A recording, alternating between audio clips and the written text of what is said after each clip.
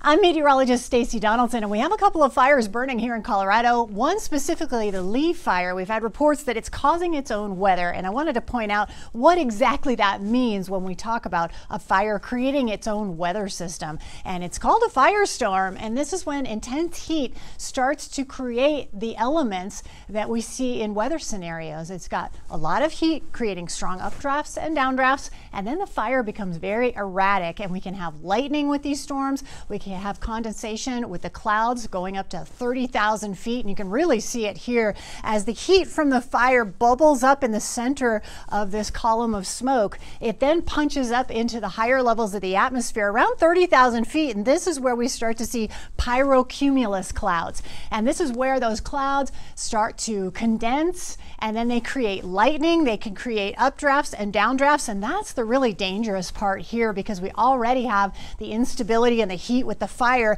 Those strong updrafts going in and downdrafts coming out create high winds and can push the fire even farther than it would normally go. And then we also see firenadoes as well, and this is when we start to see the tilt in those updrafts and downdrafts, and all of that instability really starting to intensify what's going on within the fire system.